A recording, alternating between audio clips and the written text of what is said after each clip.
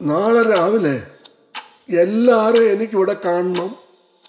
രാവിലെ എന്ന് പറഞ്ഞാൽ നിന്റെ ഒക്കെ രാവിലെ അല്ല, എൻ്റെ രാവിലെ.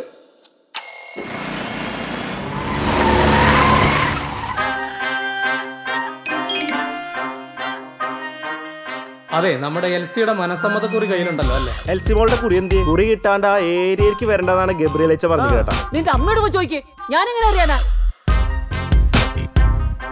ഞാൻ ഇവിടുത്തെ വില്ലേജ് ഓഫീസിൽ ഇങ്ങനെ കറങ്ങിക്കൊണ്ടിരിക്കുക. ഇവർക്കൊന്നും അറിഞ്ഞുകൂടെന്നാണ് ഇവര് പറയുന്നത്.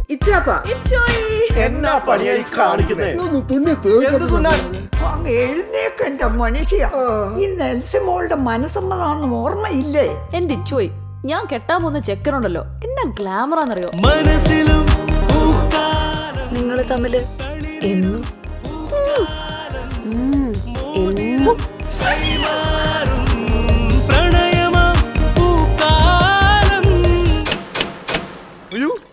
Load shedding, global warming. At this rate, in 30 years, the whole world will be out of electricity.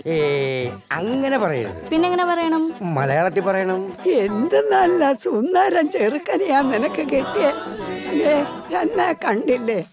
19 വർഷമായി ഇതിനെ സഹിക്കുക.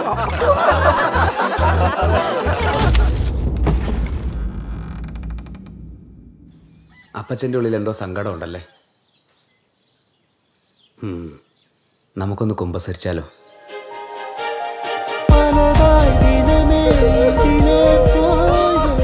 ഇത് കാരണം ഇവിടെ കല്യാണം വരെ മുടങ്ങിയിരിക്കുക.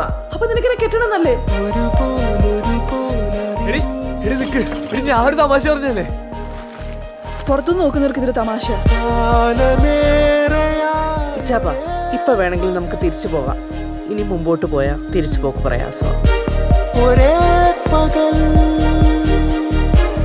ഒരേ പകൽ ഒരേ പകൽ. മര്യാദയ്ക്ക് സംസാരിക്കണം. ഞാനൊരു റെഫറിയാണ്. ഞാനൊരു കോപ്പുമല്ല. എന്നും വന്നോളൂ റെഫറി ആകാനായിട്ട്. കാശും തരൂല. ഒന്നിറങ്ങി പോടോ. എന്താണോ? റെഡ് കാർഡ് എടുക്കട്ടെ? ആ റെഡ് കാർഡ് എടുക്കട്ടെ. ഞാനിത് പണ്ടാരനും കാണിക്കാം. കാണാടോ